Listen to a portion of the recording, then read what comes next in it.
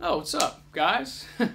Just working on some Camera Lab stuff, but while I have you here, why don't I fill you in on some LSU sports going on tonight? First off, it's number 1 versus number 2 in Alex Box Stadium, as the LSU Tigers, number 1, host number 2 Texas A&M tonight at 6:30. Probably the biggest game against the Aggies since 1989, when number 1 Texas A&M came into town. And the Tigers are ready, as you see shortstop Alex Bregman's treat right there. That game's at 6:30 on ESPN2 and just down the road at Alex Box. And a little bit later, a late tip-off with NBA's New Orleans Pelicans taking on Golden State.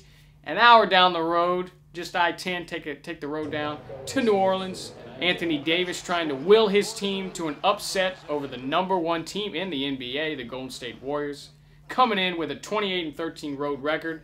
The Pelicans have a 28-13 home record and are trying to get behind that boisterous crowd, which will be the first NBA home playoff game in New Orleans since 2011, when Chris Paul, you might remember him, was in New Orleans. So that's it for your TTV Sports Minute.